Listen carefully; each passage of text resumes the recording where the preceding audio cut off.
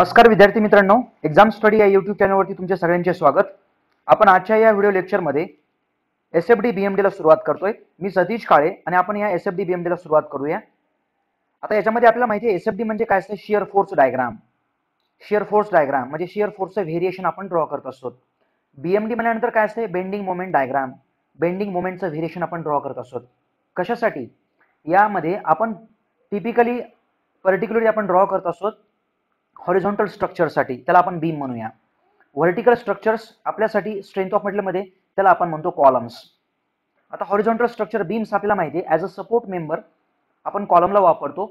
आणि in case of the बिल्डिंगमध्ये आपल्याला माहिती आहे हॉरिझॉन्टल स्ट्रक्चर म्हणजे याच्यावरती काहीतरी वरच्या बिल्डिंगचा किंवा वरच्या टेरेसचा वरच्या फ्लोअरचा काहीतरी लोड असेल, वरच्या भिंतींचा लोड असेल आणि याला सपोर्ट म्हणून आपले हे ॲडिशनली सपोर्टिव्ह मेंबर्स त्याला आपण कॉलम्स. आता याच्यामध्ये माहिती ह्या बीममध्ये वेगवेगळ्या पॉईंटला वेगवेगळा लोड असतो. त्या वेगवेगळ्या लोडलाच आपण काय म्हणतो, शिअर लोड म्हणतो आपण त्याला. Shear load. शिअर लोडच आपण काय म्हणूया ह्या टॉपिकमध्ये, ट्रान्सवर्स लोड म्हणूया आपण याला. कारण तो का बरं ट्रान्सवर्स लोड, कारण तो त्या बीमच्या ॲक्सिसला परपेंडिक्युलर असतो. किंवा ह्याला आपण जस्ट कॉन्सन्ट्रेटेड पॉईंट लोड म्हणूया याला आपण. Concentrated point load. आणि यालाच आपण म्हणूया शिअर फोर्सचं व्हेरिएशन आपण शिअर फोर्स डायग्राममध्ये ड्रॉ करत असतो. खरं बघितलं तर फक्त ह्या दोनच डायग्राम नसून आणखी काही डायग्राम असतात, त्याला आपण म्हणतो ॲक्झियल लोडिंग डायग्राम. आणि दुसरी डायग्राम असते ट्विस्टिंग मोमेंट डायग्राम. ॲक्झियल लोडचं व्हेरिएशन याच्यामध्ये असतं आणि याच्यामध्ये ट्विस्टिंग मोमेंट म्हणजे टॉर्शनचं व्हेरिएशन असतं. बघा यामध्ये या टाईपच्या सुद्धा डायग्राम असतात, त्या मी नंतर इंट्रोड्यूस करेल. आपल्याला माहिती आहे मेकॅनिकल असू द्या किंवा सिव्हिल असू द्या, डिप्लोमा की डिग्री, दोघांसाठी हा SFD-BMD महत्त्वाचा टॉपिक आहे. ऑब्जेक्टिव्ह पॉईंट ऑफ व्ह्यू आपल्यासाठी तर खूपच महत्त्वाचा टॉपिक आहे हा. आता यामध्ये आपण बघितलं शिअर फोर्स आणि बेंडिंग मोमेंट डायग्राम का काढावं लागतं बरं आपल्याला, की आपल्याला माहिती पाहिजे की ह्या डायग्राममध्ये कुठल्या पॉईंटला शिअर फोर्स जास्त आहे, ह्या डायग्राममध्ये माहिती पाहिजे की कुठल्या पॉईंटला बेंडिंग मोमेंट जास्त आहे. जर शिअर फोर्स त्या पॉईंटला जास्त असेल त्या पॉईंटला ऑब्व्हियसली शिअर स्ट्रेस जास्त असणार आहे. शिअर स्ट्रेस जास्त असणार आहे. बेंडिंग मोमेंट ज्या पॉईंटला जास्त असतं त्या पॉईंटला बेंडिंग स्ट्रेस जास्त असतो. आणि आपल्याला माहिती आहे कुठलाही स्ट्रेस जर जास्त असेल एखाद्या एलिमेंटमध्ये तर स्ट्रेस वाढला की फेल्युअरचे चान्सेस जास्त वाढतात. आता ह्या टॉपिकची सुरुवात आपण करूया. आता या टाईपमध्ये म्हणजे ह्या हॉरिझॉन्टल स्ट्रक्चरमध्ये कुठल्या पॉईंटला शिअर फोर्स किती आहे, म्हणजे ह्या पॉईंटला शिअर फोर्स किती आहे, ह्या पॉईंटला बेंडिंग मोमेंट किती आहे, ह्या सगळ्यांचं व्हेरिएशन समजून येण्यासाठीच आपण शिअर फोर्स डायग्राम आणि बेंडिंग मोमेंट डायग्राम ड्रॉ करत असतो. चला ठीक आहे. म्हणजे यावरनं काय समजेल, जर समजलं आपल्या की ह्या पॉईंटला काहीतरी बेंडिंग मोमेंट जास्त आहे, बेंडिंग स्ट्रेस जास्त आहे, म्हणजे आपल्याला समजून येऊ लागलं की हा जो क्रॉस सेक्शन आहे ह्या बीमचा त्याला आपण क्रिटिकल क्रॉस सेक्शन म्हणूया. आणि क्रिटिकल क्रॉस सेक्शन म्हणजे काय, लवकर फेल होण्याची शक्यता इथंच आहे, म्हणजे आपण ॲडिशनली तिथं आपण डिझाईन करूया, ॲडिशनली आपण तिथं सपोर्ट ॲड करूया. या टाईपचा पोर्शन आपण यामध्ये बघणार आहोत. आता आपल्याला माहिती आहे की एखाद्या बीमवरती हा बीम वेगवेगळ्या लोडला ज्यावेळेस सब्जेक्टेड असतो त्या वेगवेगळ्या लोडमुळं, वेगवेगळ्या शिअर फोर्सेसमुळं वेगवेगळे बेंडिंग मोमेंट्स त्या बीम्समध्ये तयार होत असतात. आणि त्या वेगवेगळ्या बेंडिंग मोमेंटचं व्हेरिएशन आपण बेंडिंग मोमेंटच्या डायग्रामनं आपण ड्रॉ करणार आहोत. आपल्यासाठी महत्त्वाचा पोर्शन. आता या सब्जेक्टला आपल्याला माहिती आहे की ह्या सब्जेक्टमध्ये काही अझम्पशन्स असतात. आपल्याला नाहीतरी अगोदर बघितलं आहे की मटेरियल होमोजिनियस असतं, आयसोट्रोपिक असतं, हुक्स लॉ ओबेड असतो. हा माहिती आपल्याला सगळ्यांनाच माहिती आहे, हुक्स लॉ सगळीकडेच ओबेड असतो. थर्ड, या टाईपमध्ये या टॉपिकमध्ये स्टॅटिक लोडिंग किंवा सगळ्याच स्ट्रेंथ ऑफ मेटलमध्ये लोड हा स्टॅटिक असतो. त्याच टाईपमध्ये आपल्याला माहिती आहे लोड हा स्टॅटिक असून सुद्धा आपण जो बीम कन्सिडर करणार आहोत तो प्रिझमॅटिक बीम असणार आहे. या टाईपचे काही महत्त्वाचे अझम्पशन्स आपण ऑलरेडी बघितले आहेत. ते 5च्या 5 अझम्पशन्स इथंही व्हॅलिड आहेत, सगळ्या टॉपिकमधनं ते व्हॅलिड असतात. चला पुढचा पॉईंट. याच्यामध्ये अझम्पशन्स विषयी तर खरं आपल्याला इथं काही बोलायचं नव्हतं, बट टॉपिकला सुरुवात करण्याच्या अगोदर इथं टाईप्स ऑफ द लोड्स आपण एकदा थोडक्यात रिवाईज करूया. टाईप्स ऑफ लोड रिवाईज करूया आपण. कुठल्या टाईपचे लोड्स असतात बरं. एक्झाम्पल एक आहे सिम्पली सपोर्टेड बीम आहे. असा सिम्पली सपोर्टेड बीम विषयी आपण डिस्कस करणार आहोतच. सिम्पली सपोर्टेड बीम आहे असा काहीतरी. आता यावरती कुठल्या टाईपचे लोड्स पॉसिबल असतात तर आपण बघितला पहिला लोड त्याला आपण म्हणूया कॉन्सन्ट्रेटेड पॉईंट लोड, ह्याला आपण म्हणतो. नंतर कॉन्सन्ट्रेटेड मोमेंट, ह्याला सुद्धा लोडच म्हणतो आपण, m किलो न्यूटन मीटर. या टाईपमध्ये हा कॉन्सन्ट्रेटेड पॉईंट लोड किलो न्यूटनमध्ये. चला, हे तर दोन सोपे लोड झाले, पण याच्या व्यतिरिक्त आपल्याला लोड बघायचे आहेत. तो आहे UDL, युनिफॉर्मली डिस्ट्रीब्युटेड लोड. त्याची व्हॅल्यू आपण W किलो न्यूटन पर मीटर मध्ये एक्सप्रेस करत असतो. चला, नंतरचा आपण ट्रायंग्युलर लोड असतो बघा या टाईपमध्ये. त्याला आपण युनिफॉर्मली व्हॅरिंग लोड म्हणतो आणि त्याचीही मॅग्निट्यूड आपण अशीच एक्सप्रेस करत असतो. याच्यानंतर आता ह्या युनिफॉर्मली व्हॅरिंग लोडमध्ये सुद्धा आणखी वेगवेगळ्या टाईपचे लोड पॉसिबल आहेत, पण त्यावेळेस आपण डिस्कस करणार आहोत. ते म्हणजे कसा, यालाही आपण युनिफॉर्मली व्हॅरिंग लोड म्हणू शकतो. यालाही युनिफॉर्मली व्हॅरिंग लोड म्हणतो आपण, आणि त्याला आपण लोडमध्ये कन्वर्ट करूया आपण पुढे. जर एक्झाम्पल आपल्याला या टाईपमध्ये लोड दिला असेल तर मग या टाईपमध्ये जर लोड दिला असेल तर आपल्याला ते कन्वर्ट करता आलं पाहिजे. एक्झाम्पल, या टाईपमध्ये काहीतरी स्ट्रक्चर आहे, त्या स्ट्रक्चरवरती हा बार आहे, त्या बारवरती इकडे एक लोड ऍक्ट होतोय आणि इकडे एक लोड ऍक्ट होतोय. या टाईपमध्ये इकडे काहीतरी P किलो न्यूटनचा लोड आहे, इकडे काहीतरी P किलो न्यूटनचा लोड आहे, आणि हे जे डिस्टन्स आहे त्याला आपण घेऊया एक्झाम्पल घेऊया x सेंटीमीटर. हे जे डिस्टन्स आहे त्याला आपण काहीतरी घेऊया x सेंटीमीटर. मग ह्याला इक्विव्हॅलंट लोडमध्ये कसं कन्वर्ट करायचं, म्हणजे हा लोड आहे तरी किती एक्झॅक्टली, तर ह्याला जर लोडमध्ये जर कन्वर्ट केलं आपण, तर याला आपण माहिती आहे आपल्याला हा P आहे आणि हा P आहे. Two equal forces opposite in direction separated by some distance forms the couple तयार व्हायला लागलं. याच्यामुळं हे कपल या डायरेक्शनला असं तयार होऊ लागलं, या डायरेक्शनला आणि या डायरेक्शनला असं कपल तयार होऊ लागलं. मग हे कपल आपल्याला इथं ड्रॉ करायचंय. कसं ड्रॉ करूया आपण, या टाईपमध्ये ह्या कपलला आपण ड्रॉ करूया. असं ह्या पॉईंटच्या अबाउट हे कपल ड्रॉ केलं आपण. कपल म्हणजे मोमेंटची मॅग्निट्यूड किती आली, मग force into perpendicular distance. Force किती आहे P, परपेंडिक्युलर डिस्टन्स किती आहे x प्लस एक्स, म्हणजे किती आलं 2x आलं हे. आणि आपलं फायनल आन्सर काय आलं 2x इंटू P. पुढं काय आलं याचं युनिट किलो न्यूटन.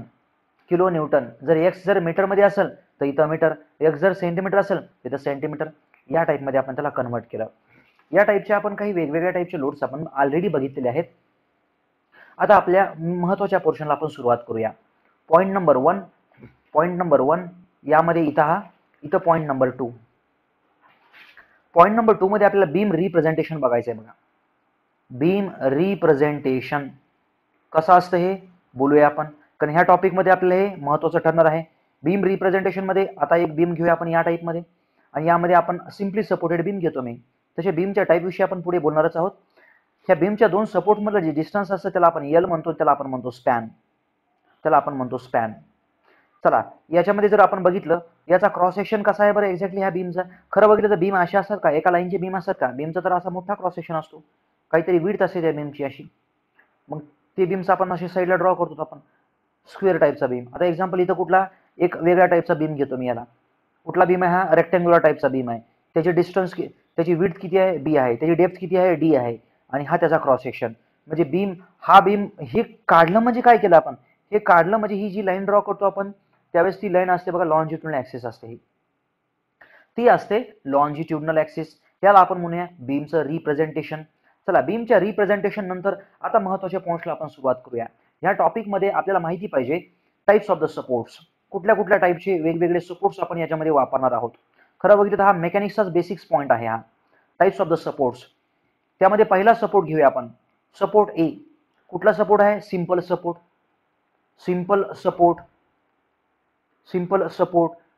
सपोर्टच्या नंतर आपल्याकडे बी सपोर्ट घेऊया, फिक्स सपोर्ट. आता फिक्स सपोर्ट सुद्धा असतो, कसा असतो तोही बोलूया आपण. आता सिंपल सपोर्ट म्हणलं की खरं बघितलं तर मेकॅनिक्सच्या म्हणण्याप्रमाणे हा सपोर्ट म्हणजे कसा, एक्झाम्पल हा इथं बीम आहे बघा. आता इथं बीम आहे, इथं काहीतरी आपण खालच्या साईडनं काही भिंतीचा सपोर्ट दिला, काहीतरी हा एक पर्टिक्युलर ह्या वुडन कॉलम असेल किंवा हा मेटॅलिकचा कॉलम असेल, या टाईपमध्ये काही पण सपोर्ट असू शकतो बघा, सिंपल सपोर्ट. म्हणजे सिंपल सपोर्टमध्ये महत्त्वाचे टाईप्स आपल्याला बनतात. त्यामध्ये टाईप नंबर ए, त्याच्यामध्ये पहिलाच टाईप भेटतो बघा आपल्याला रोलर सपोर्ट. याविषयी आपल्याला सगळेच पॉईंट्स माहिती आवश्यक आहे. रोलर सपोर्टला आपण दाखवतो कसं, एक्झाम्पल हा जर बीम असेल, आता कधी ध्यानात ठेवा इथून पुढे मी बीम पूर्ण ड्रॉ करणार नाही, फक्त त्याचा लॉन्जिट्युडनल ऍक्सिस एक लाईन ड्रॉ करणार आहे. हा बीम आहे, एक्झाम्पल इथं हा रोलर सपोर्ट आहे, हा झाला रोलर सपोर्ट. या टाईपमध्ये आपण दाखवतो ह्या रोलर सपोर्टला, किंवा ह्याला आपण ह्याला असंही दाखवू शकतो बघा, हा रोलर सपोर्टला ह्याला आपण असंही दाखवतो बघा रोलर सपोर्ट. किती रिॲक्शन्स असतात रोलर सपोर्टला, तर रिॲक्शन्स विषयी बोलूया आपण. रोलर सपोर्टमध्ये एक व्हर्टिकल रिॲक्शन असते बघा अशी, एक हॉरिझॉन्टल रिॲक्शन असते बघा अशी, आणि नंतर या टाईपची एक मोमेंट रिॲक्शन असते बघा अशी. मग ह्याच्यामध्ये कुठल्या झिरो रिॲक्शन्स, कुठल्या नॉन झिरो रिॲक्शन्स असतात ते समजून घेण्यासाठी ह्याला आपण म्हणूया व्हर्टिकल रिॲक्शन्स, ती या केसमध्ये असते नॉन झिरो. हॉरिझॉन्टल रिॲक्शन्स ती असते या केसमध्ये 0 आणि मोमेंट या केसमध्ये असते 0. आता ह्याचा मिनिंग काय झाला बरं? ह्या 3 रिॲक्शन्स होत्या, त्यामध्ये एक व्हर्टिकल जी रिॲक्शन्स आहे, व्हर्टिकल रिॲक्शन्स आहे ती आपल्यासाठी नॉन झिरो आहे आणि बाकीच्या ज्या रिॲक्शन्स आहेत, बाकीच्या ज्या रिॲक्शन्स आहेत त्या 0 आहेत. मग याचा मिनिंग काय झाला? याचा मिनिंग असा झाला की आपण ह्या वरच्या डायरेक्शनला आपण ट्रॅव्हल नाही करू शकत. म्हणजे हा जो बीम आहे तो बीम असा लिनियर किंवा ट्रान्सलेशन डायरेक्शनला असा मूव्ह नाही करू शकत वरच्या डायरेक्शनला, असा नाही मूव्ह करू शकत तो. मग तो असा मूव्ह करू शकतो का? येस, असा मूव्ह करू शकतो तो. म्हणजे असा मूव्ह करू शकतो तो. नंतर तो असाही मूव्ह करू शकतो, असाही रोटेट करू शकतो. बघा या टाईपमध्ये असाही रोटेट करू शकतो तो. ह्या पॉईंटच्या अबाउट जागेवरतीच असाही रोटेट करू शकतो. आता मग म्हणूनच तर आपण त्या डायरेक्शनच्या डिग्रीज ऑफ फ्रीडमला आपण 0 करून टाकले असं म्हणूया आपण. ज्या डायरेक्शनला रिॲक्शनची व्हॅल्यू 0 असते त्या डायरेक्शनला तो बीम मूव्ह करत असतो. बघा ज्या डायरेक्शनला एखाद्या रिॲक्शनची व्हॅल्यू 0 असते त्या डायरेक्शनला तो मूव्ह करू शकतो, एवढं ध्यान ठेवायचं. तो झाला आपला रोलर सपोर्ट. रोलर सपोर्ट कसाही असू शकतो. आता मी तर इथं व्हर्टिकल ड्रॉ केला तर रोलर सपोर्ट या टाईपमध्ये सुद्धा असू शकतो. एक्झाम्पल असाही असू शकतो रोलर सपोर्ट. इथं आहेत हे बघा हे रोलर्स, इथं हा त्याचं हे सिम्बॉल आणि या टाईपमध्ये काहीतरी त्याचा बीम बनला असा हा व्हर्टिकल हॉरिझॉन्टल. त्याही केसमध्ये ही रिॲक्शन्स नॉन झिरोच असणार, त्याही वेळेस आडवी रिॲक्शन्स झिरोच असणार. म्हणजे या टाईपमध्ये रोलर सपोर्ट आला आपल्यासाठीचा. चला ह्या सिंपल सपोर्टमध्ये दुसरा महत्त्वाचा सपोर्ट आहे बघा, त्याला आपण म्हणूया हिंज सपोर्ट. हिंज सपोर्ट किंवा त्यालाच आपण म्हणतो पिन सपोर्ट. पिन सपोर्ट म्हणजे जो दरवाजा असतो आपला, यस दरवाजा, तो त्या टाईपचा सपोर्ट असतो. कसा दिसतो हा सपोर्ट? या टाईपमध्ये आपण त्याचं रिप्रेझेंटेशन असतं. ह्या सपोर्टला आपण असं ड्रॉ करूया, ह्या सपोर्टला आपण असं ड्रॉ करतो. हा फिक्स सपोर्ट. आता इकडे काहीतरी पोर्शन असेल बघा, हा बीमचा पोर्शन असेल, मी काहीतरी ड्रॉ करत नाहीये, तो झाला इथं हिंज सपोर्ट. किती रिॲक्शन्स असतात त्याच्यामध्ये? Reaction number 1, reaction number 2, reaction number 3. किती रिॲक्शन नॉन झिरो असतात? Non झिरोमध्ये vertical reaction non zero, horizontal reaction ही सुद्धा नॉन झिरो आणि हे जे मोमेंट असते ते असते 0. ह्याचा मिनिंग काय झाला? आत्ताच बोललो मी. ज्या डायरेक्शनला रिॲक्शन ही नॉन झिरो असते, ज्या डायरेक्शनला रिॲक्शन ही नॉन झिरो असते त्या डायरेक्शनला आपण ट्रॅव्हल करू शकत नाहीत किंवा त्या डायरेक्शनला आपण त्याच्या मोशन रेस्ट्रिक्ट केले असतात. म्हणजे हा जो बीम आहे तो व्हर्टिकल मोशन करणार नाही, हॉरिझॉन्टल मोशन करणार नाही. ही मोशन सुद्धा इथं पॉसिबल नाही आणि ही मोशन सुद्धा पॉसिबल नाही. इथं पॉईंट समजला असेल, जसं की वरती या टाईपची मोशन पॉसिबल नव्हती. आता मग या टाईपची मोशन पॉसिबल आहे का? या टाईपची मोशन पॉसिबल आहे. एक्झाम्पल आपल्या घराचा दरवाजा, एक्झाम्पल हा दरवाजा आहे, एक्झाम्पल असा टॉप व्ह्यू मध्ये आपण बघतो की एका साईडला आपण इथं हिंज बसवले असतो. हा इथं भिंत आहे, इथं भिंत आहे. तुम्ही जर आतमध्ये दरवाजामध्ये रूम मध्ये चालले, एक्झाम्पल इकडे रूम आहे अशी, तुम्ही जर आतमध्ये चालले ह्या रूमच्या आतमध्ये, तर त्या दरवाजाला आपण ढकलल्यानंतर हा दरवाजा असा इकडं रोटेट करतो आणि तुम्ही आतमध्ये जातात. का दरवाजा तुमच्या समोर येतो सरळ एकदमच? असं होत नाही ना. ह्या पॉईंटला आपण फिक्स करून ठेवलेला आहे ना, त्याला आपण हिंज सपोर्ट म्हणतो, पिन सपोर्ट म्हणतो, आपल्यासाठी महत्त्वाचा सपोर्ट. नंतर ह्या फिक्स सपोर्टमध्ये आपल्याला बघायचं आहे, फिक्स सपोर्ट माहिती बघा आपल्याला. तुम्ही ज्या ठिकाणी हे माझं लेक्चर ऐकतात ना, त्या तुमच्या डोक्यावरती जो कॉलम आहे ना, कॉलम आणि बीम अरेंजमेंट आहे ना, हे जे बीम आहे, हा जो बीम आहे तो बीम जो आहे तो ह्या फिक्स सपोर्टमध्ये फिक्स करून ठेवलेला आहे बघा. असा फिक्स सपोर्टमध्ये तो फिक्स करून ठेवलेला आहे. म्हणजे कसं? यस, याच्यामध्ये किती रिॲक्शन्स असतात? या टाईपमध्ये ही vertical reaction non zero, horizontal reaction non zero आणि इथं मोमेंट सुद्धा नॉन झिरो असतं. हे म्हणजे ह्याच्यामध्ये RV non zero, RH non zero आणि इथं मोमेंट हे सुद्धा नॉन झिरो. या टाईपच्या 3 रिॲक्शन्स ज्या असतात त्या नॉन झिरो रिॲक्शन्स असतात बघा. आणि त्या टाईपच्या सपोर्टला आपण म्हणतो फिक्स सपोर्ट. आता इकडचा मी काही सपोर्ट ड्रॉ करत नाहीये, फक्त एक तुम्हाला लेफ्ट साईडचा मी सपोर्ट ड्रॉ करून दाखवला आहे. या टाईपमध्ये असतो फिक्स सपोर्ट. आणखी ह्याच्यामध्ये एक कन्सेप्ट किंवा question number 1, what is the moment at the internal hinge? एक इंटरनल हिंज असतो. एक्झाम्पल इथं मी फिक्स सपोर्ट ड्रॉ करतोय, या टाईपमध्ये हा बीम आहे, इथं काहीतरी इंटरनल हिंज आहे आणि एक्झाम्पल इकडं आणखी काहीतरी हा फिक्स सपोर्ट आहे. मग इथं इंटरनल हिंजला मोमेंट किती असतं असा क्वेश्चन असतो बघा. याला आपण म्हणतो इंटरनल हिंज. इंटरनल हिंज या टाईपमध्ये दोन कॉलम, 2 बीम्सला आपण हिंजच्या मध्ये त्याला कनेक्ट केलेलं असतं. याच्यामध्ये मोमेंट किती असतं तर कंपल्सरी ध्यान ठेवा, याच्यामध्ये मोमेंट हे 0 असतं. ज्या ठिकाणी तुम्हाला इंटरनल हिंज दिसणार आहे त्या ठिकाणी आपण मोमेंटला 0 करायचं सरळ, बस. तेच आपल्या क्वेश्चनचा आन्सर. या टाईपमध्ये आपण बघितले हे supports, types of the supports. चला याच्यामध्ये माझा चौथा पॉईंट आहे ह्या टॉपिकचा. यामध्ये चौथा पॉईंट आहे types of the beams. Types of beams. Types of beams. कुठले वेगवेगळे बीम्स आपल्याला कन्सिडर करायचे आहेत. त्याच्यामध्ये सुद्धा दोन टाइपचे बीम्स असतात बघा. कुठले दोन टाइपचे बीम्स. पहिला बीम असतो बघा स्टॅटिकली डिटर्मिनेट बीम. स्टॅटिकली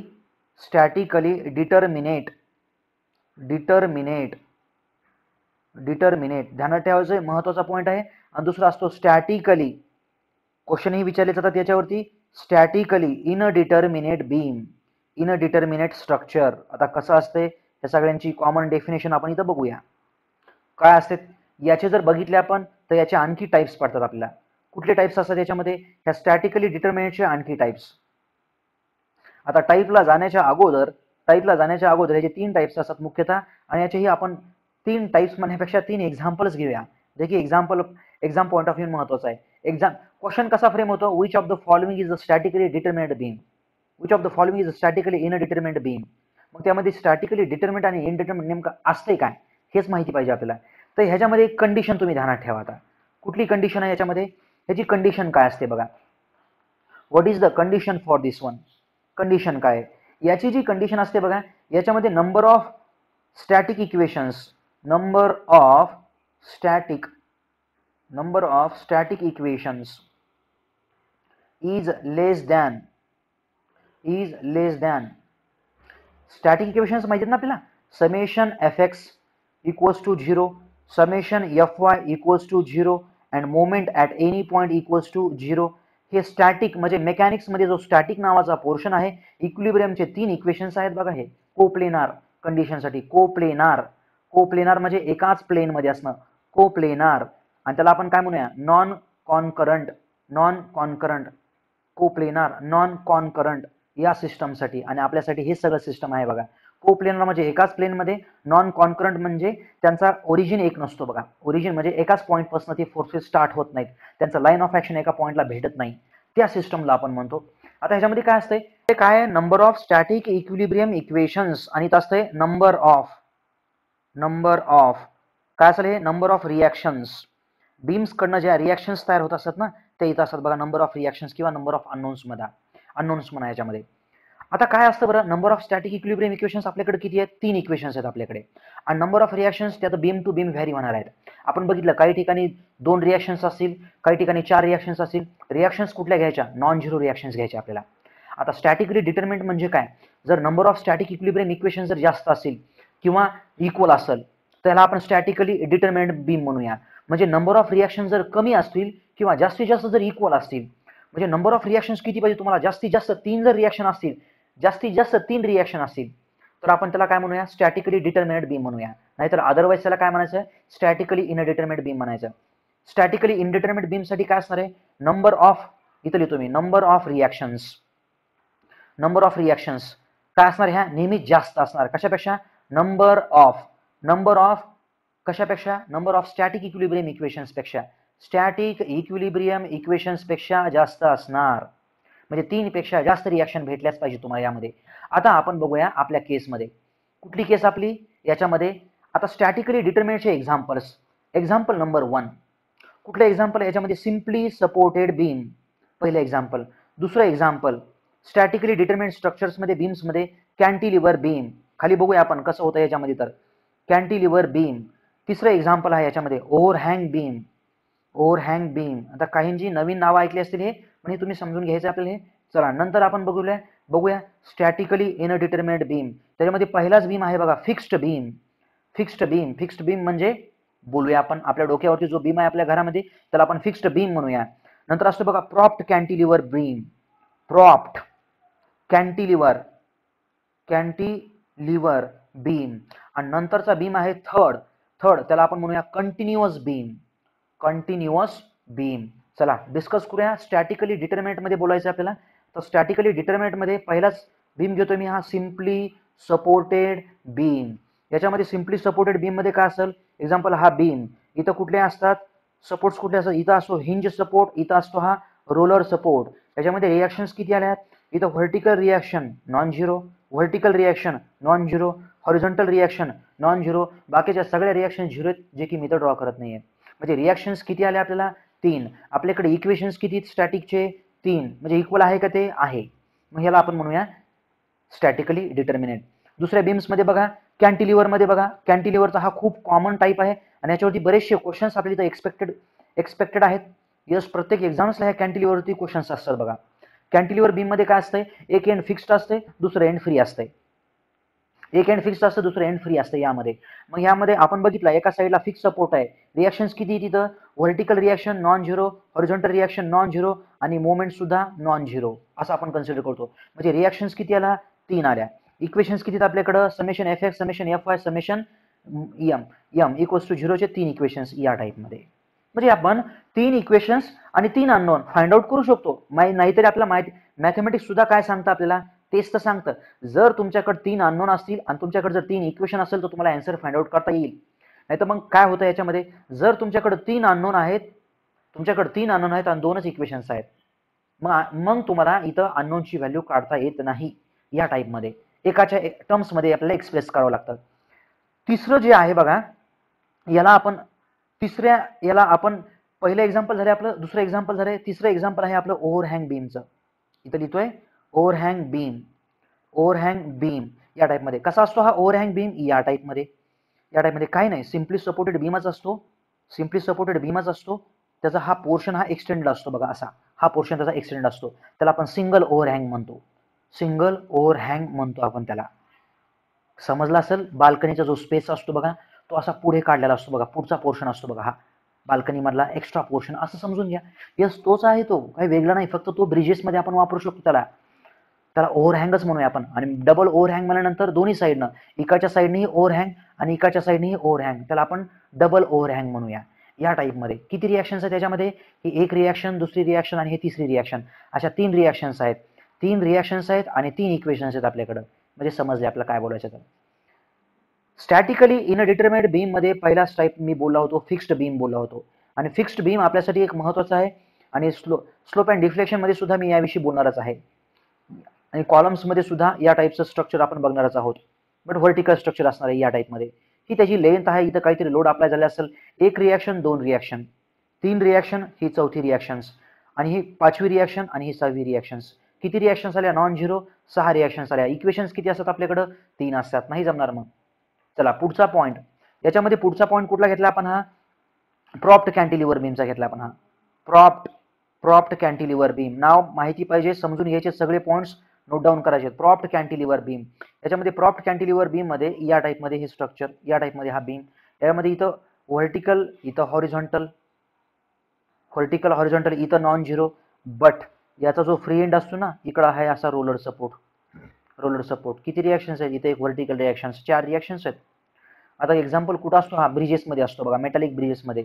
ज्यावेळेस उन्हाळ्यामध्ये टेम्परेचर वाढतं ह्या ब्रिजचं, हा मेटॅलिकचा ब्रिज असतो, तो असा हॉरिझॉन्टली इकडे एक्सपांड होऊ देण्यासाठी, ही मोशन अलाउड करण्यासाठी आपण रोलर सपोर्ट बसवतो. कारण रोलर सपोर्ट बसवला म्हणजे काय, इकडच्या डायरेक्शनला मूवमेंट पॉसिबल आहे त्याची, बट वरच्या डायरेक्शनला मोशन पॉसिबल नाहीये. हॉरिझॉन्टल डायरेक्शनला, राईटला आणि लेफ्टला पॉसिबल आहे. मग जेणेकरून काय होईल, टेम्परेचर वाढल्यामुळं आपल्याला माहिती मटेरियल एक्सपांड करत असतात बघा. आता मटेरियल एक्सपांड होताना काय होतं, मग मटेरियल इकडे एक्सपांड करतं मग ते. आणि जर आपण मटेरियल एक्सपांड नाही केलं तर मग समजा जर इथं या केसमध्ये जर आपण या टाईपचा जर हिंज सपोर्ट बसवला तर तो काय करणार, इकडे जाऊ देणार नाही, म्हणजे इथं स्ट्रेस तयार होईल. आणि आपल्याला माहिती स्ट्रेस तयार झाला म्हणजे कुठल्याही एलिमेंटमध्ये, कुठल्याही स्ट्रक्चरमध्ये जर स्ट्रेस तयार होत असेल तर त्याची स्ट्रेंथ कमी होत असते बघा, तो वीक होऊन जातो. नंतर आहे बघा कंटिन्युअस बीम. काय असतो हा कन्सेप्ट, सोपा आहे. कंटिन्युअस बीम मध्ये आपण काय करणार आहोत, या टाईपमध्ये हा कंटिन्युअस बीम आहे. या टाईपमध्ये काय नाही, सिम्पली सपोर्टेड बीमच असतो, फक्त ॲडिशनल सपोर्ट्स असतात, ह्याची लेंथ जास्त असते. म्हणून आता लेंथ जास्त असल्याने आपल्यामध्ये स्वतःच्या वजनामुळे ॲक्च्युअलमध्ये काय होऊ शकतं, हे खाली बेंड होऊ शकतं, या डायरेक्शनला असं बेंड होऊ शकतं. म्हणून आणखी एक सपोर्ट द्या त्याला, असं दूरवरती आणखी एक सपोर्ट देऊन ठेवा. किती झाले रिॲक्शन्स, 1 रिॲक्शन, 2, इथं 3 आणि इथं 4 नॉन झिरो रिॲक्शन्स आहेत आणि नॉन किती आहेत, 3 आहेत. म्हणून कंटिन्युअस बीम हा आपला आला कुठल्या केसमध्ये, यस, आपला आला हा स्टॅटिकली इनडिटर्मिनेटच्या केसमध्ये आला हा. आता SFD-BMD ला सुरुवात करण्याच्या अगोदर काही साइन कन्व्हेन्शन्स आपल्याला बघणं आवश्यक आहे. SFD-BMD याचे साइन कन्व्हेन्शन्स सगळ्या टॉपिकमध्ये महत्त्वाचे असलेले आपले हे साइन कन्व्हेन्शन्स. कारण साइन कन्व्हेन्शन्स आपण जे ठरवणार आहोत तेच नंतर फॉलो करणार आहोत. यामध्ये पहिलं साइन कन्व्हेन्शन जे की ऑलरेडी डिस्कस केलं आहे बरं आपण, ते एक्झियल लोडचं. आणि आपण याही सब्जेक्टमध्ये म्हणजेच याही टॉपिकमध्ये आपण काय वापरणार आहोत, मेथड ऑफ सेक्शन, MOS मेथडच वापरणार आहोत आपण. आता एक्झियल लोडला काय असतंय, एक्झाम्पल मी आता सेक्शन घेणार, मेथड ऑफ सेक्शन म्हणजे की एक सेक्शन घेणार असा मी. मग सेक्शनच्या राईट साईडला जर फोर्स असा असेल किंवा सेक्शनच्या जर लेफ्ट साईडला जर फोर्स असा असेल, असा म्हणजे टुवर्ड्स द सेक्शन, त्याला आपण प्लस की मायनस, त्याला आपण मायनस कन्सिडर करणार आहोत. नंतर सेक्शन असा आहे, एक्झाम्पल सेक्शन असा आहे. आता सेक्शनच्या राईट साईडला फोर्स अवे, सेक्शनच्या लेफ्ट साईडला force away. If the force is away from the section, it is to be considered the positive. हे झालं एक्झियल लोडचं साइन कन्व्हेन्शन. दुसरं साइन कन्व्हेन्शन आहे शिअर फोर्सचं, जे की कन्फ्युजिंग असतं आणि ध्यानात ठेवावं लागतं. क्वेश्चन सॉल्व्ह करताना हे आपल्याला इथं कन्फ्युजन होऊन जातं. शिअर फोर्स त्याला आपण SF लिहूया, एक्झियल लोडला मी AL लिहितो, शॉर्ट फॉर्म्स, आपला वेळ वाचेल तेवढाच. मग शिअर फोर्समध्ये कसं असतं साइन कन्व्हेन्शन, इथं आपण मेथड ऑफ सेक्शन वापरणार आहोत. समजा असा एखादा आपल्याला सेक्शन दिलाय, असा एक सेक्शन दिलाय, आणि या सेक्शनपासून जर सेक्शनच्या राईट साईडला जर असा लोड जर खालच्या डायरेक्शनला असेल आणि सेक्शनच्या जर लेफ्ट साईडला जर लोड असा वरच्या डायरेक्शनला असेल, तर त्याला एक साइन कन्व्हेन्शन वापरणार आहोत आणि त्याला वापरतो आपण पॉझिटिव्ह साइन कन्व्हेन्शन. या टाईपमध्ये पॉझिटिव्ह साइन कन्व्हेन्शन. एकच ध्यानात ठेवायचं, सेक्शनची राईट साईड बघायची तुम्हाला, नाही तर सेक्शनची लेफ्ट साईड बघायची आहे. कारण आपण क्वेश्चन सॉल्व्ह करताना एकच राईट साईडनंच येणार आहोत. मी माझी जी मेथड सांगणार आहे आणि माझे जे काही शॉर्टकट्स आहेत ते राईट साईड मेथडनंच ते युजफुल ठरतील आपल्याला. असं काहीच नाही, याचा काय राईट हँड थंब रूल नाही की असंच वापरावं म्हणून. चला, नंतर मायनस साइन असतं बघा.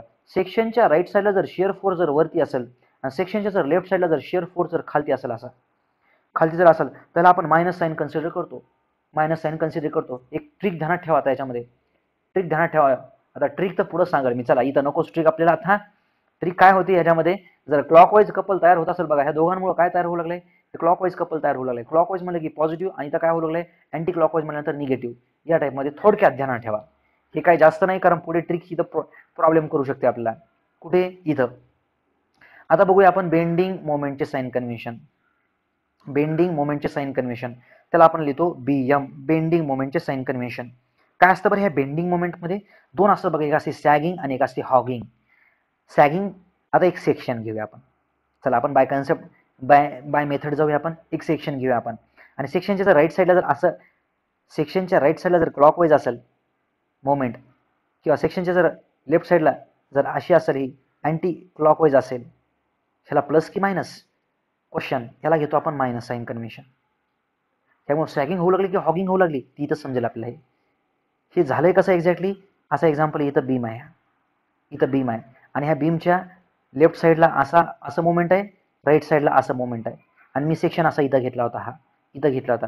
आणि हे जे वरचे जरी पॉईंट आहेत ना, वरचे पॉईंट सुद्धा काही वेगळे नाहीत. हे पॉईंट एक्झाम्पल असा बीम आहे, या बीमच्या राईट साईडला एक तर असा फोर्स असणार आहे, नाही तर मग असा लेफ्ट साईडला असा फोर्स असणार आहे. आणि तुम्ही जर असा सेक्शन घेतला तर सेक्शनची राईट साईडच बघायची आपल्याला, बस इथं पॉईंट संपला. सेक्शनची राईट साईडच बघायची, लेफ्ट साईड नाही बघायची. आता इथंही बघा तुम्ही, सेक्शनची फक्त राईट साईड बघा, काय इथं क्लॉकवाईज आहे. सेक्शनच्या राईट साईडला जर क्लॉकवाईज असेल ना, त्याला मायनस घेतो आपण, कारण ह्याच्यामुळे तयार काय होतंय, याच्यामुळं जी बेंडिंग मोमेंट तयार होते त्याला आपण काय म्हणतो, त्याला आपण म्हणतो हॉगिंग म्हणतो. आणि हॉगिंगचा कन्सेप्ट कसा आहे, हा असा आहे हॉगिंग. याला आपण म्हणूया हॉगिंग बेंडिंग मोमेंट, या टाईपमध्ये. आणि त्याच्या अपोजिटमध्ये असतं बघा दुसरी, ही झाली पहिली केस सॅगिंगची झाली पहिली केस. इकडे लिहितोय मी दुसरी केस, कशाची, यामधली दुसरी केस, इथं गोल करतो ह्याला, ती असते हॉगिंग.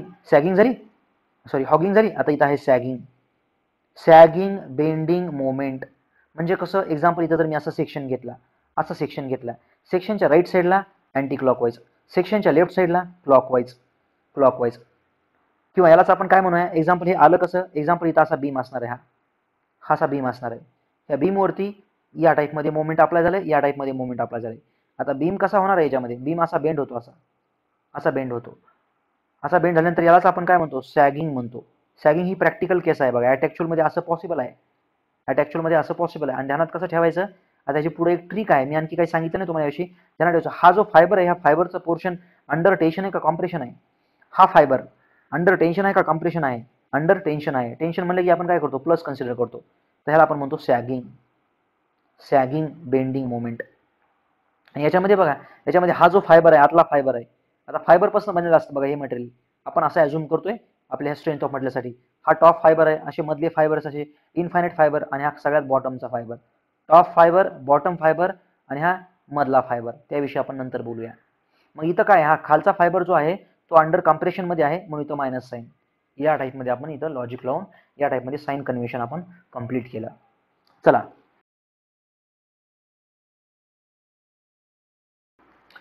चला याच्यामध्ये क्वेश्चन नंबर 1. आता डायरेक्टली आपण क्वेश्चनला सॉल्व्ह करायचं का? क्वेश्चन आपण का सॉल्व्ह करायचे, कारण ही मेथड समजण्यासाठी आपण डायरेक्टली क्वेश्चनला सॉल्व्ह करूया. कारण याच्यामध्ये बरेचसे शॉर्टकट्स आहेत, बरेचसे पुढेही कॉन्सेप्ट येणार आहेत, पण ते सगळे कॉन्सेप्ट मी सगळे क्वेश्चन्स थ्रू सांगेल तुम्हाला, तरच समजेल. मी जर आता काही बोललो तर तुम्हाला तेवढे कॉन्सेप्ट क्लिअर नाही होणार बघा, बाकी काही नाही. यामध्ये क्वेश्चन्स थ्रू जाऊया आपण. पहिला क्वेश्चन घेतो मी या टाईपमध्ये एक कॅन्टिलिव्हर बीम आहे. त्या कॅन्टिलिव्हर बीमची लेंथ आहे एक्झाम्पल L सेंटीमीटर. त्या कॅन्टिलिव्हर बीमच्या फ्री एंडला काहीतरी फोर्स अप्लाय होतोय. हा काहीतरी W किलो न्यूटनचा फोर्स आहे हा या टाईपमध्ये. आणि याचा आपल्या SFD आणि याची आपल्याला BMD ड्रॉ करायची आहे. Question number 1. त्यामध्ये पॉईंट A आहे आणि हा पॉईंट B आहे. क्वेश्चन्स कसे विचारले जातात बरं? क्वेश्चन्स विचारले कसे जातात या टॉपिकवरती बघा. क्वेश्चन्स कसे फॉर्मॅट होतात, एक तर डायग्राम दिली असते तुम्हाला, त्याचा विचार असतो तुम्हाला SFD ड्रॉ करा. ड्रॉ तर नाही करायचं, आपल्याला ओळखायचं असतं 4 ऑप्शन पैकी. नंतर बेंडिंग मोमेंट डायग्राम विचारली असते आपल्याला. Which of the following is the bending moment diagram for the given. म्हणजे गिवन एक डायग्राम असणार तुम्हाला अशी लोडिंगची डायग्राम. ह्या डायग्रामला काय म्हणतो आपण? Loading diagram. आता ह्याच्यानंतर मी जी ड्रॉ करणार आहे SFD, यानंतर BMD. चला दुसऱ्या टाईपचा क्वेश्चन विचारला असतो तुम्हाला, एखाद्या पर्टिक्युलर पॉईंटला तुम्हाला शिअर फोर्स विचारला असतो, नाहीतर मग तुम्हाला मॅक्सिमम शिअर फोर्सची व्हॅल्यू विचारली असते. वेर is the maximum value of the shear force. नंतर क्वेश्चन असतो बघा, बेंडिंग मोमेंट मॅक्सिमम किती आहे एखाद्या डायग्राममध्ये, हे विचारलं असतं. नंतरचा क्वेश्चन असतो याच्यामध्ये क्वेश्चन विचारला असतो की पॉईंट ऑफ कॉन्ट्राफ्लेक्चर कुठं भेटतो म्हणून आपला. कॉन्ट्राफ्लेक्चर पॉईंट काय असतो, कसा असतो त्या टाईपमध्ये. नंतरचा पॉईंट असतो कॉन्ट्रा माहिती ना आपला कॉन्ट्राफ्लेक्शनचा पॉईंट आहे, हा कॉन्ट्राफ्लेक्चरचा पॉईंट आहे, त्याचविषयी बोललोय मी. पण याचं व्हेरिएशन विचारलं असतं बघा, ते सांगेल मी पुढे रिलेशन सहित. चला आणखी नंतरचा पॉईंट विचारला असतो आपल्याला की याच्यामध्ये स्लोप विषयी काही क्वेश्चन्स असतात बघा. स्लोप विषयी काही क्वेश्चन्स असतात, मी सगळे टिपिकल क्वेश्चन सुद्धा कन्सिडर करतो यामध्ये. चला नंतर यामध्ये एखाद्या पर्टिक्युलर विशिष्ट पॉईंटला बेंडिंग मोमेंट विचारलं असतं. म्हणजे या टाईपचे सगळे क्वेश्चन्स याच्यामध्ये पॉसिबल आहेत.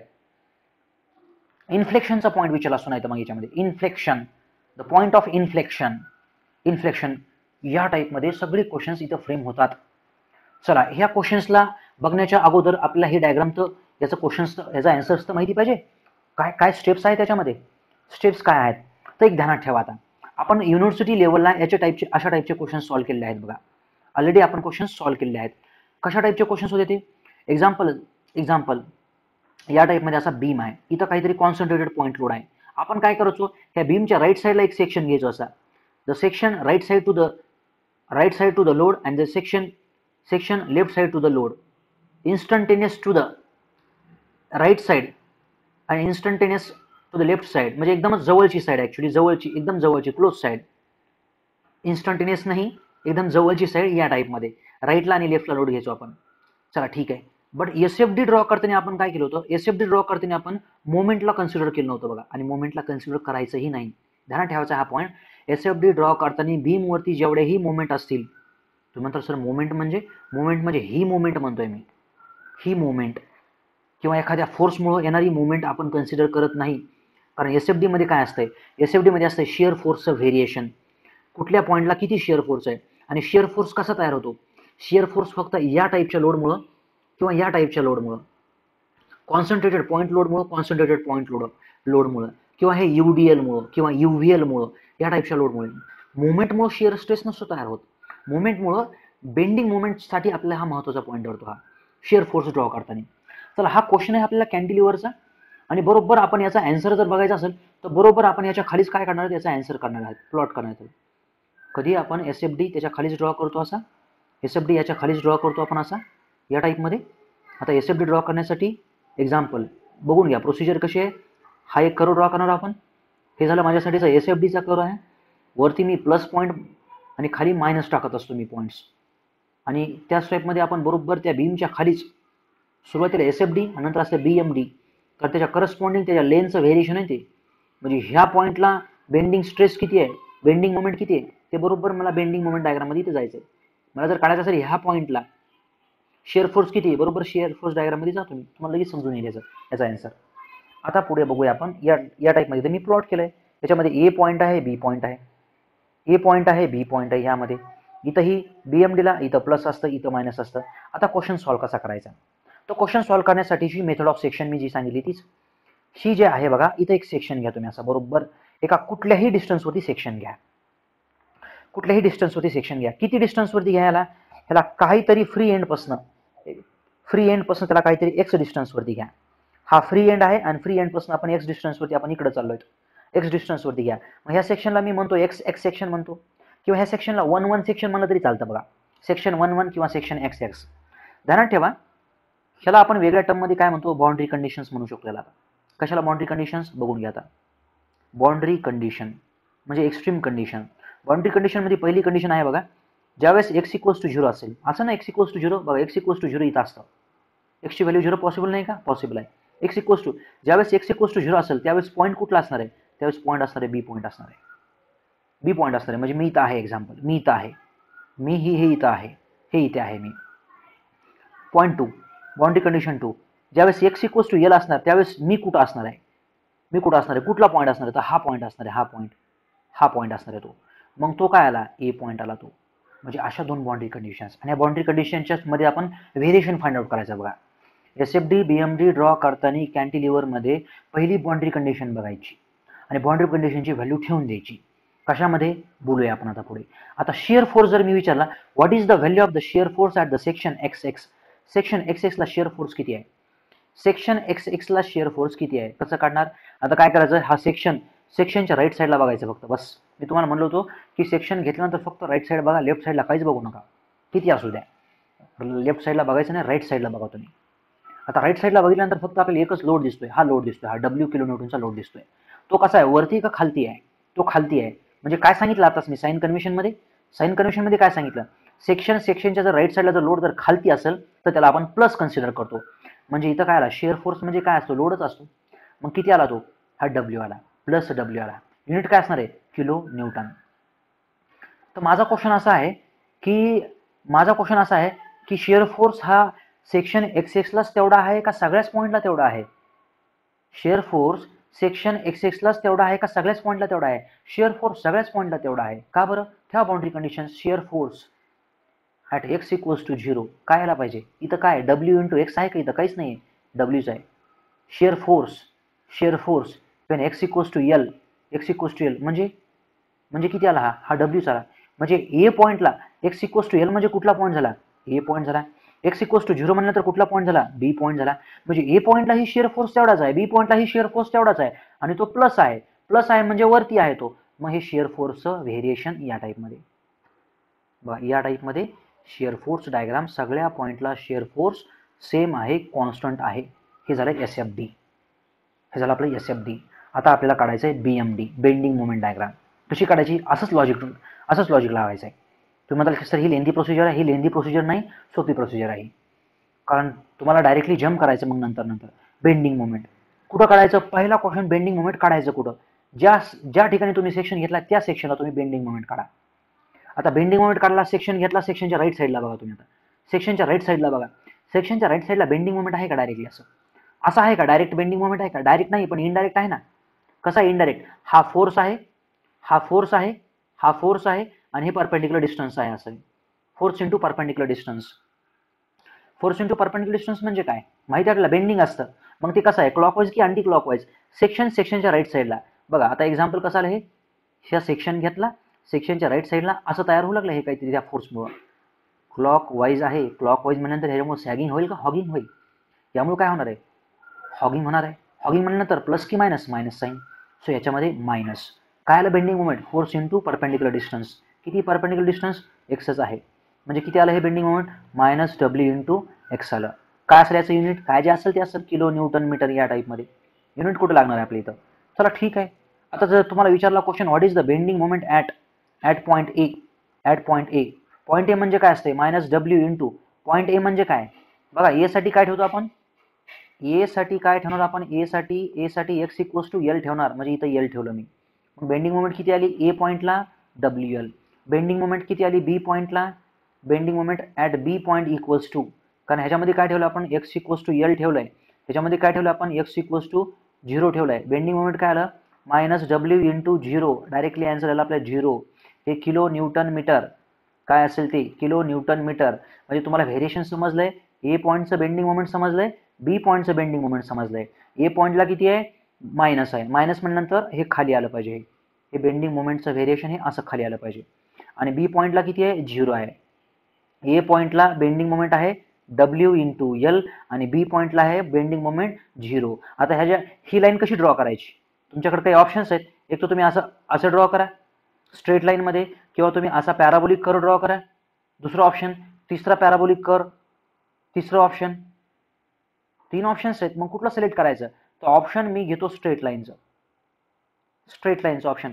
का बरं स्ट्रेट लाईनचं ऑप्शन घेतलं, बघा बरं इथं बेंडिंग मोमेंटमध्ये बेंडिंग मोमेंटचं व्हेरिएशन कसं आहे, हे लिनियर आहे, लिनियर व्हेरिएशन आहे. याला आपण काय म्हणतो लिनियर व्हेरिएशन. म्हणजे bending moment is a directly proportional to the x. एक्सची value वाढली तर बेंडिंग मोमेंट वाढत असते, आणि तेच तर सांगितलं इथं.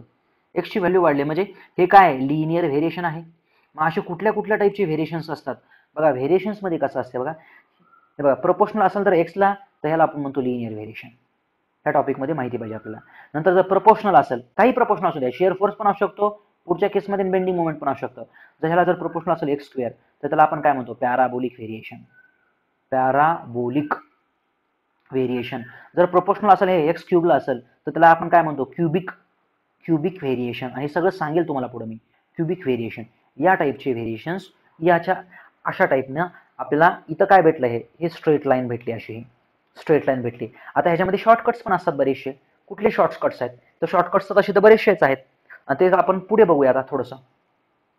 आता घेऊया आपण क्वेश्चन नंबर 2. काय क्वेश्चन नंबर 2, यामध्ये क्वेश्चन नंबर 2 आहे draw which of the following is the SFD. Question number 1, which of the following is the SFD. SFD कुठली ओळखायची तुम्हाला, ठीक आहे. क्वेश्चन 2, खालीपैकी कुठली बीएमडी आहे, bending moment diagram. Question 3, what is the maximum bending moment. Bending मोमेंटची maximum value किती आहे, कुठल्या पॉईंटला, at point A. Point A. What is the bending moment value at point B. What is the shear force, what is the shear force at a. बघा अशी इतकी वेगवेगळ्या टाईपचे questions इथं फ्रेम होऊ शकतात. मग याच्यामध्ये गिव्हन डेटा आहे आपल्याला, ही त्याची लेंथ आहे, ही त्याचा एम आहे. एम कशा आहे, किलो न्यूटन मीटरमध्ये आहे एम. इथं पॉईंट आहे ए आणि इथं पॉईंट आहे बी, या टाईपमध्ये.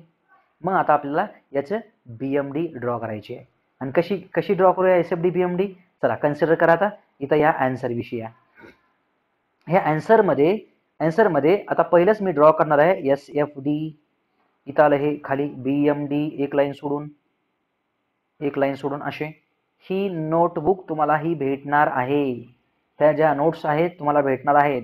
फक्त तुम्ही सायमल्टेनियसली प्रॅक्टिस करत चला. याच्यामध्ये इथं आहे एसएफडी, इथं आहे बीएमडी, तेच पॉईंट्स, वरती प्लस खालती मायनस, वरती प्लस खालती मायनस. चला सोडून द्या हे. नेक्स्ट काय घ्यायचं आपल्याला, एक सेक्शन घ्या. किती डिस्टन्सवरती सेक्शन घ्यायचा आहे, काहीतरी एक्स डिस्टन्सवरती सेक्शन घ्यायचा आहे. त्या सेक्शनला नाव काय असेल, एक्स सेक्शन. पहिला question, what is the shear force at the section x ला शिअर फोर्स किती आहे. काय करायचं, सेक्शनच्या राईट साईडला बघा काय आहे का, कॉन्सन्ट्रेटेड पॉईंट लोड, यूडीएल, यूव्हीएल काय आहे का इथं, काहीच नाही. इथं मोमेंट आहे. आणि मोमेंट कशाला घ्यायचं, एसएफडी ड्रॉ करताना काय घेतो आपण, फक्त लोड घेत असतो, मोमेंट नाही घ्यायचं. मग शिअर फोर्स किती, राईट साईडला 0. मग जर सेक्शन एक्सला जर शिअर फोर्स 0 असेल तर सर्वत्र शिअर फोर्स काय घ्यायचा, तोच घ्यायचा. का बरं, boundary conditions, x equals to 0, x equals to L. मग ठेवा shear force Wien x equals to 0, काय आन्सर 0च आहे. Wien shear force x equals to L, answer काय 0च आहे, कारण शिअर फोर्स 0 आला आपल्याला. कारण ह्याच्यामध्ये कुठे एक्स नाहीच आहे, मल्टिप्लायमध्ये असेल तर 0 इथं, या टाईपमध्ये. मग शिअर फोर्स काय आला, जस्ट हॉरिझॉन्टल लाईन. संपला आपला एसएफडी संपला. वरती प्लस खालती मायनस, फक्त शिअर फोर्स आला, एक लाईन आली. क्वेश्चन नंबर, एसएफडी झाला आपला, बीएमडी. Question 2चा answer. बीएमडी मध्ये काय करणार आपण, बेंडिंग मोमेंट कुठं काढायचं, बेंडिंग मोमेंट एक्स सेक्शनला काढायचंय. कसं काढणार, सेक्शन घ्या, सेक्शन घेतलाय, सेक्शनच्या राईट साईडला बघा, क्लॉकवाईज आहे की अँटी क्लॉकवाईज आहे, क्लॉकवाईज आहे. क्लॉकवाईज म्हणलं तर काय असतंय, डायरेक्टली बेंडिंग मोमेंट आहे ते. नाही तर असा शोध नाही लावायचा आपल्याला, एम इंटू एक्स करायचा याला आणखी, म्हणजे bending moment into multiplied by the x is nothing but the, या टाईपमध्ये शोध नाही लावायचे आपल्याला, नंतर लावायचे शोध परीक्षेनंतर. याच्यामध्ये आपण बघूया डायरेक्टली इथं बेंडिंग मोमेंट दिलं राईट साईडला, क्लॉकवाईज की अँटी क्लॉकवाईज, क्लॉकवाईज आहे म्हणजे मायनस आहे, कारण यामुळे काय होणार आहे, हॉगिंग होणार आहे. या टाईपमध्ये. What is the bending moment at the x equals to 0, bending moment at x equals to l सगळीकडे सेमच आहे आणि ते किती आहे -m. कारण हे काढायची गरज नाही, आता पुढे पुढे तुम्हाला प्रॅक्टिस नाही, पुढे काढायची गरज नाही, बघायचं की हे x इक्वेशन मध्ये इथं कुठं x आहे का. जर इथं x असतं तर बेंडिंग मोमेंट चेंज झालं असतं, कारण x काय कॉन्स्टंट आहे का, x चेंज होतं बघा. इथं जर x असतं तर इथं आपलं एक्झाम्पल जर इथं हे x असतं मग आपण म्हणलो असतो की नाही असं नाही जमत, आपले हे असं जमत नाही. पण आपल्याला समजलं असेल याचं आन्सर मला काय सांगायचं तर या टाईपमध्ये. चला पुढे बेंडिंग मोमेंट भेटला आपल्याला मायनस आहे आणि सगळीकडे मायनस आहे. सगळीकडे मायनस आहे म्हणल्यानंतर हे खाली येतो मी, मायनस म्हणलं की खालचा करो, हे मायनस आणि सगळीकडे सेम आहे, सगळीकडे सेम आहे. म्हणजे ही जी हाईट आहे बघा त्या हाईटला आपण काय म्हणतो m म्हणतो आणि काय असणार हे किलो न्यूटन मीटर असणार आहे. इथं मायनस नाही लिहायचं, इकडं मायनस लिहायचं, हे इथं मायनस. चला क्वेश्चन 2 ही झाला आपला. क्वेश्चन 3 आता टिपिकल क्वेश्चन वगैरे जाऊया आपण, टिपिकल क्वेश्चन वरती जाऊया. क्वेश्चन 3 असा आहे, आता इथं क्वेश्चनचे आन्सर्स तर येतील तुम्हाला. SFD ड्रॉ केलाय आपण, BMD ड्रॉ केलाय. What is the bending moment at point A, point एला बेंडिंग मोमेंट किती आहे minus m, bending moment point बी ला -m, share force at a ला 0. क्वेश्चन नंबर 3 तो आहे UDL चा, युनिफॉर्मली डिस्ट्रीब्युटेड लोडचा. आणि यामध्ये काय आहे, यामध्ये एक्झाम्पल ही लेंथ घेऊ आपण L मीटर. यामध्ये जो लोड आहे तो आहे इंटेन्सिटी, लोड इंटेन्सिटी आपण त्याला म्हणतो W. ला काय म्हणतो आपण लोड इंटेन्सिटी. तो कसा एक्सप्रेस करतो मी किलो न्यूटन पर मीटर मध्ये. या टाईपमध्ये लोडची डायरेक्शन काय आहे, डाऊनवर्ड डायरेक्शन आहे, कारण असा लोड कसा असतो डाऊनवर्ड असतो, असा लोड कसा असतो अपवर्ड असतो, या टाईपमध्ये. मग इथं पॉईंट ए, इथं पॉईंट बी. क्वेश्चन्स काय आहेत ते सगळे क्वेश्चन्स. SFD कुठला आहे खालीपैकी, BMD कुठला आहे खालीपैकी, त्यापैकी एकच क्वेश्चन हा क्वेश्चन. किंवा मॅक्सिमम व्हॅल्यू काय आहे बेंडिंग मोमेंटची मॅक्सिमम व्हॅल्यू किती आहे, बेंडिंग मोमेंट मॅक्सिमम कुठं भेटतं आपल्याला, the location of the maximum bending moment. Share force एका पर्टिक्युलर पॉईंटला किती आहे, मिड स्पॅनला किती आहे, शेअर फोर्स पॉईंट ए ला किती आहे. असे वेगवेगळे क्वेश्चन्सचे आन्सर्स, कसे बघायचे आपल्याला. चला बोलूया आपण याविषयी. याचा आन्सर्स बोलतोय आपण. याच्या आन्सर्समध्ये आपल्याला ड्रॉ करायचे SFD. इथं मी ड्रॉ करतो हे SFD आणि टिपिकल क्वेश्चन आहे हा. याच्या व्यतिरिक्त आपल्याला जास्त प्रॅक्टिस करायची गरज नाही. SFD इथं आहे BMD. याच्यामध्ये हा A पॉईंट, यामध्ये हा B पॉईंट, A पॉईंट आणि हा B पॉईंट बरोबर त्याच्या खालीच आपण ड्रॉ करत असतो. आता क्वेश्चन कसा सॉल्व्ह करायचा, यामध्ये इथं तुम्ही घ्या सेक्शन, तीच प्रोसिजर. सेक्शन घ्या. किती डिस्टन्सवरती घेतला आपण सेक्शन, x डिस्टन्सवरती आपण सेक्शन घेतला, काहीतरी x डिस्टन्सवरती. Question number 1, what is the shear force at a section XX. Shear force XX ला किती आहे. तर काय करणार आपण, सेक्शनच्या राईट साईडला बघणार. काय लोड दिसतोय तुम्हाला, काही कॉन्सन्ट्रेटेड पॉईंट लोड दिसतोय का, नाही. बट हा UDL लोड आहे. UDL लोडमुळे शिअर फोर्स येतो का, तर यस येतो. UDL म्हणजे काही वेगळा नसतो. एक्झाम्पल आपल्या घरामध्ये जर तुम्ही असं इथं एक विटकर ठेवली, ब्रिक ठेवली, इथं दुसरी ब्रिक, इथं तिसरी ब्रिक, इथं चौथी ब्रिक, पाचवी ब्रिक, सहावी ब्रिक, असं जर युनिफॉर्म वजन जर ठेवलं ना त्याला आपण म्हणतो UDL. एकदम वेल डिस्ट्रीब्युटेड लोड आहे हा. आणि UVL म्हणजे काय असतंय, युनिफॉर्मली व्हॅरिंग लोड काय असतोय, म्हणजे इथं एक ब्रिक ठेवा, इथं 2 ब्रिक ठेवा एकावरती एक, इथं 3 ब्रिक ठेवा अशा एकावरती एक. बघा लोड वाढत चाललाय, याच्यावरचा लोड वाढत चाललाय, इथं आणखी लोड वाढलाय, इथं आणखी लोड वाढलाय. या टाईपमध्ये आणखी इथं 4-5 अशा ब्रिक ठेवून द्या, ठेवा काहीतरी दगड धोंडे असे वाढत ठेवा. याला आपण म्हणूया UVL. इथं काय UDL, हे ब्रिक्स आहेत अशा युनिफॉर्मली स्पेस्ड. चला शिअर फोर्स सेक्शन एक्सेस घेतला आपण. सेक्शन एक्सेसच्या राईट साईडला बघायचं आपण, राईट साईडला बघायचं आहे काय दिसतो तुम्हाला, हा लोड दिसतोय. आता हा लोड म्हणजे काय असतो, आता ह्याची व्हॅल्यू कशी काढतो आपण. आता एक्झाम्पल ह्याचं ध्यानात ठेवा बघा. जर या टाईपमध्ये जर लोड दिला असेल ना, असा जर लोड दिला असेल आपल्याला, एक्झाम्पल हा किती आहे, हे एक्झाम्पल L मीटर आहे लेंथ, हे किती आहे W आहे. याचा लोड कुठे ॲक्ट होत असतो, ह्याला आपण जर कन्वर्ट केलं तर ह्याचा टोटल लोड असा इथं ॲक्ट होत असतो बघा. हा W येईल का, नाही. हा W किलो न्यूटन पर मीटर आहे, एका मीटरला इतकं. तर L मीटरला किती, तर W इंटू L हा आला टोटल लोड. आणि टोटल लोड किती, जर L डिस्टन्स असेल तर L/2 वरती बरोबर टोटल लोड ॲक्ट होत असतो, असा अर्ध्यावरती बरोबर ॲक्ट होत असतो हा. आता इथं किती आहे ह्या क्वेश्चनमध्ये, हा क्वेश्चनमध्ये जर तुम्ही पोर्शन बघितला, हा पोर्शन जर बघितला, हा पोर्शन जर बघितला तर याच्यामध्ये एक्स इथपर्यंत एक्स डिस्टन्स आहे, इथून इथपर्यंत एक्स डिस्टन्स आहे, म्हणजे की त्याला राईट साईडला एक तर लोडची डायरेक्शन डाऊनवर्ड आहे, अगोदरच बोललोय डाऊनवर्ड आहे, आणि फोर्स इंटू डिस्टन्स, आता किती फोर्स आहे हा, फोर्स इंटू डिस्टन्स नाही, किती फोर्स आहे हा, तो फोर्स किती आहे, तो आहे डब्ल्यू, आणि किती लेंथवरती हा, एक्स लेंथवरती आहे, अपवर्ड का डाऊनवर्ड, डाऊनवर्ड, सेक्शनच्या राईट साईडला डाऊनवर्ड म्हणल्यानंतर प्लस आलं आहे, प्लस डब्ल्यू एक्स. मग शिअर फोर्स एक्सवरती डिपेंड आहे का, शिअर फोर्स एक्सवरती डिपेंड आहे का, आहे. Shear force is a directly proportional to the x, म्हणजे ह्याचं व्हेरिएशन कसं येणार आहे, लिनियर. त्या कर्वला काय म्हणतो आपण, लिनियर कर्व म्हणतो, लिनियर स्ट्रेट लाईन असतं हे. आता पुढे शॉर्टकट आहेत आपल्याकडे, याच्यासाठी शॉर्टकट्स आहेत. लिनियर स्ट्रेट लाईन व्हेरिएशन म्हणजे shear force Wien x equals to 0, म्हणजे कुठला पॉईंट आला तो, शिअर फोर्स ॲट बी, तेच आहे ना, x equals to 0, x equals to 0 म्हणजे हे आहे, एक्स इक्वल्स टू एल म्हणजे हे आहे, या टाईपमध्ये. चला, शिअर फोर्स ॲट पॉईंट बीला किती आला, बीला आला 0, कारण इथं ठेवा व्हॅल्यू डब्ल्यू इंटू 0 ठेवा, सर आलं तुमचं 0. Shear force at a distance x equals to L, म्हणजे पॉईंट कुठला आहे तो, शिअर फोर्स तो आहे पॉईंट एचा आहे, तो किती आला, इथं W into x equals to काय, इथं एल आहे, मग इथं एल ठेवा, हे आलं तुमचा आन्सर. काय हे, किलो न्यूटन, इथं काय आलं आन्सर, हे 0, किलो न्यूटन. ड्रॉ करा, इथं घ्या हे 0, इथं घ्या हे 0, इथं घ्या किती आहे, प्लस डब्ल्यू एल आहे, प्लस डब्ल्यू एल म्हणल्यानंतर काय, म्हणजे इथं काहीतरी असेल हे डब्ल्यू एल, ही मॅग्नेट्यूड आहे अशी, ही मॅग्नेट्यूड आहे, ह्याला आपण म्हणूया डब्ल्यू इंटू एल, या टाईपमध्ये. मग ह्याचं व्हेरिएशन स्ट्रेट लाईन आहे ना, व्हेरिएशन लिनियर आहे ना, या टाईपमध्ये. हा कर्व कुठला आहे, लिनियर कर्व आहे, लिनियर. लिनियर म्हणजे shear force is a directly proportional to the x, या टाईपमध्ये, या टाईपमध्ये, आणि याला आपण लिहितो पॉझिटिव्ह कर्व. चला, एक तर झालं आपलं हे. दुसरा question, how to find out the bending moment, bending moment कसं फाइंड आउट करायचं. बेंडिंग मोमेंट सेक्शन एक्सेस घ्या, नंतर काय करायचं यामध्ये, फोर्स इंटू डिस्टन्स करावं लागणार आपल्याला. आता फोर्स याचा टोटल फोर्स कुठे ऍक्ट होईल बरं, आता ही डायग्राम अशी मी इथं ड्रॉ करतो समजण्यासाठी. ही अशी डायग्राम आहे ती आपल्याकडे, अशी डायग्राम आहे, त्याच्यामध्ये असा लोड ऍक्ट होतो, असा इथं सेक्शन घेतला होता आपण असा.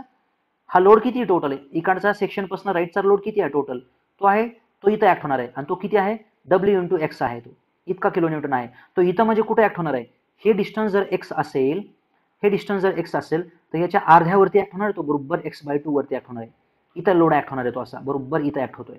म्हणजे काय, हा झाला फोर्स, आणि हे झालं परपेंडिक्युलर डिस्टन्स, आणि हे मोमेंट कसं तयार होऊ लागलंय, असं या टाईपमध्ये, क्लॉकवाईज काय, मायनस, मग फोर्स डब्ल्यू इंटू एक्स, हा झाला फोर्स, परपेंडिक्युलर डिस्टन्स काय झालं, x/2, म्हणजे आन्सर काय आलं तुमचं, मायनस WX²/2, हे झालं बेंडिंग मोमेंट. म्हणजे बेंडिंग मोमेंट एक्स वरती डिपेंड करते का, करते ना, त्यामध्ये x² आहे. आता बघा, बेंडिंग मोमेंट ज्यावेळेस एक्स हा 0 असतो त्यावेळेस पॉईंट कुठला असतो आपल्याला, पॉईंट असतो बी, म्हणजे बेंडिंग मोमेंट किती तिथं 0, बी पॉईंटला बेंडिंग मोमेंट 0. बेंडिंग मोमेंट ज्यावेळेस x इक्वल्स टू एल, म्हणजे एक्स्ट्रीम लेफ्ट किती आहे, एल पॉईंट कुठला आहे, ए पॉईंट आहे, याच्यामध्ये बेंडिंग मोमेंट किती आलं, -WL²/2, या टाईपमध्ये. म्हणजे इथं आन्सर तुमचं किती आहे, 0, इथं काहीतरी मायनस आहे, या टाईपमध्ये, हे मायनस म्हणजे तुमची ही व्हॅल्यू, एक्झाम्पल WL²/2, हे मायनस रिजन. आता याच्यामध्ये 3 ऑप्शन्स आहेत, असं जोडायचं, स्ट्रेट लाईननं जोडायचं, का ह्या पॅराबोलानं जोडायचं, असं पॅराबोलानं जोडायचं. आता पॅराबोलामध्ये सुद्धा हा एक पॅराबोला आहे आणि हा एक पॅराबोला आहे, कुठल्याने जोडायचं, आपला आन्सर काय असणार आहे, तर आपला आन्सर आहे वरचं, आपला आन्सर आहे वरचं, हा वरचा पॅराबोला. मग खालचे ऑप्शन्स नाहीत का आपल्यासाठी, नाही, खालचे ऑप्शन्स नाही आहेत आपल्यासाठी, हे ऑप्शन नाही आहे आपल्यासाठी. चला, याने सगळंच मिटून टाकलं हे बघा, या टाईपमध्ये आणि या टाईपमध्ये, तुम्ही विचारता सर वाय याचं असं रिझन का आलं, तिथं डिस्कस करणारच आहोत आपण. बट हे व्हेरिएशन कुठलं आहे, bending moment is a directly proportional to the x², याला आपण काय म्हणतो, पॅराबोलिक व्हेरिएशन म्हणतो, याला आपण पॅराबोलिक व्हेरिएशन आपण याला म्हणतो. आणि याचं रिझन आणि याचे शॉर्टकट्स आणि याच्या पुढच्या काही टेक्निक्स बघूया आपण पुढच्या लेक्चरमध्ये.